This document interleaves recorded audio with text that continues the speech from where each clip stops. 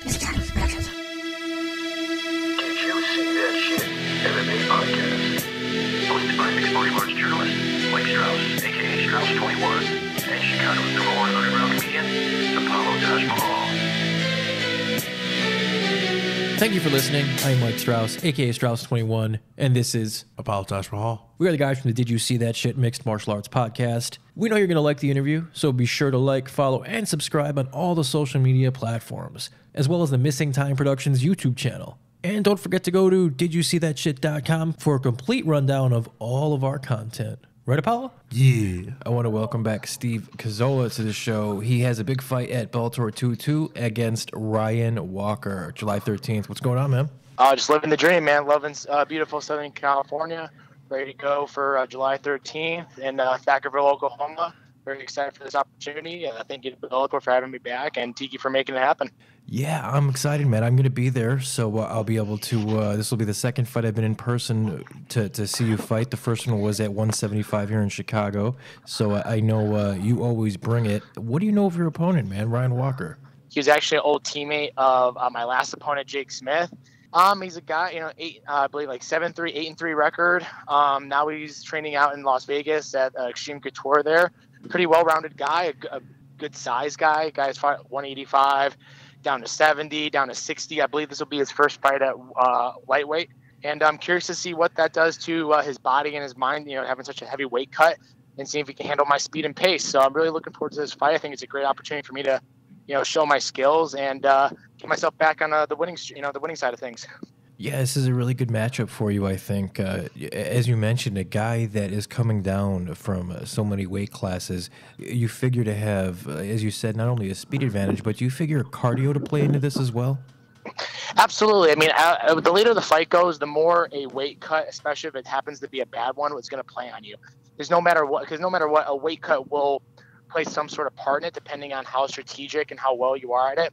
I mean, obviously, if the man's fought at 185 pounds before and then 70, and then, the last one was at 60, so he's never made the weight before, so this is going to be uncharted territory, most likely for him. And then also to be at a big stage, which is Bellator for the first time, and be fighting someone like myself who's, just as experienced as him, but I have more experience on that big type of platform.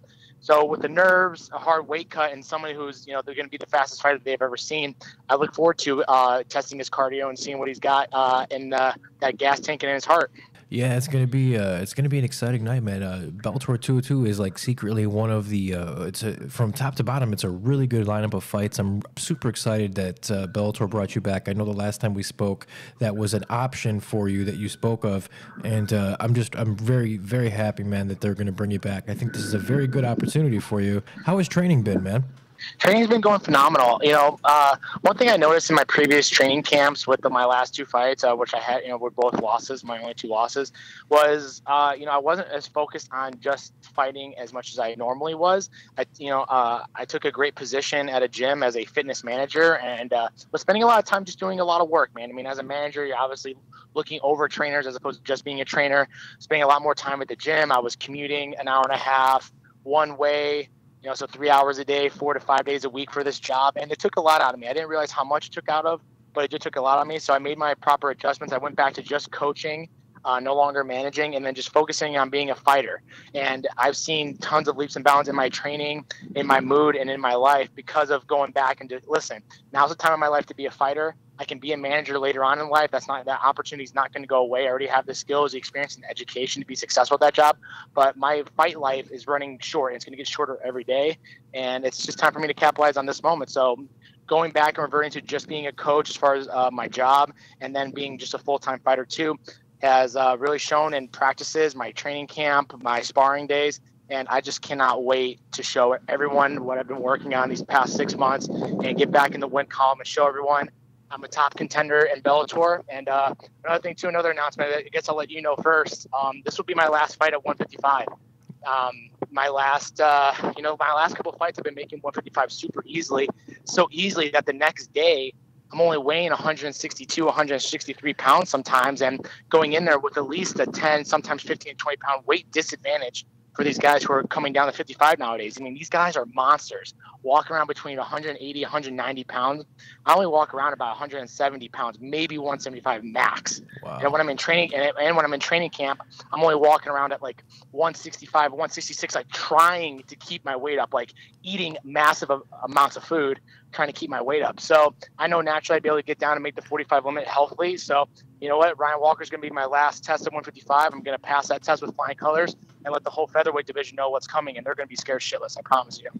I think that's a good move for you, man. I think you're right. These guys at 170 are monsters, man.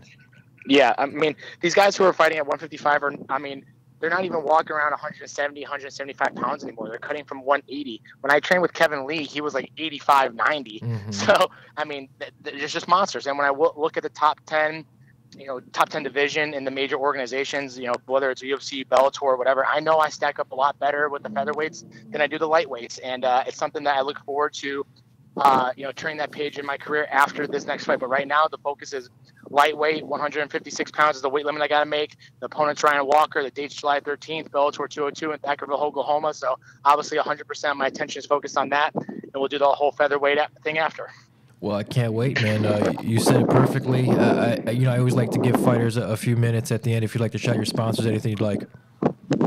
Yeah, absolutely. Well, thank you so much for the opportunity. Thank you to Huntington Beach Ultimate Training Center, Dan Henderson Athletic Fitness Center, 10th Planet Jiu-Jitsu in Oceanside, all my coaches, Manny Torres Boxing, John Schultz Muay Thai. I have the best team around me of coaches. Coach Paul Herrera, my teammates, Gio Martinez. I mean, my community around me, my coaches, my teammates, and my gyms make me who I am. So I'm always grateful for them. My sponsors, Monster Energy Drink, Clinch Gear, Quality Environmental, SoCal Fresh Prep, Purist Labs, supplements. I mean, those guys are amazing people for giving me the support and everything I need to provide for my family, making sure I'm getting the best food, nutrition, supplements inside me for, preparing for this. So thank you so much to all my sponsors, my teammates, my coach, my managers. I love them.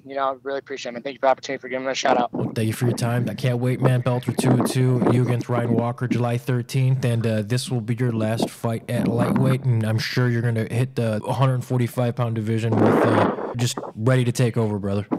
Absolutely. Thanks, man, for the time. And I look forward to seeing you in Oklahoma. I will be there. Thank you, man. All right. Take care. God bless.